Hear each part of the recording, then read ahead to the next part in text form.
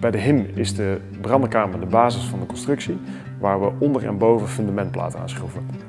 Dit zijn die fundamentplaten. Daar zitten hier aan de andere kant zitten deze stiften, die draadstiften. En hier zitten ook draadstiften. En zoals je kunt zien zijn ze op de ene plaat net een stukje langer dan op de andere. Dat is zodat je de mantels die schuiven over die draadstiften heen, dat je die goed kunt positioneren. Je zet ze eerst over de lange heen en daarna kun je ze goed positioneren om ze op de korte te zetten. Dat maakt het monteren van die mantels een heel stuk eenvoudiger.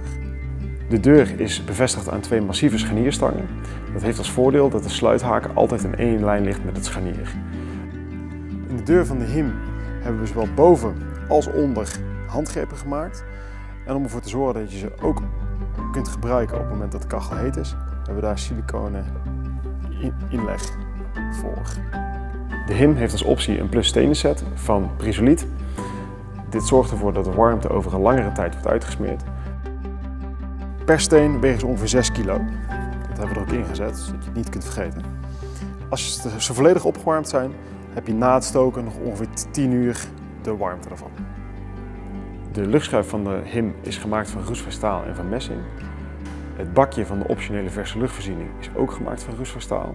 Dit zorgt ervoor dat er geen corrosie op kan treden. En de luchtschuif zelf hebben we voorzien van een contragewicht. Dit zorgt ervoor dat je een soepele bediening hebt met een lichte weerstand.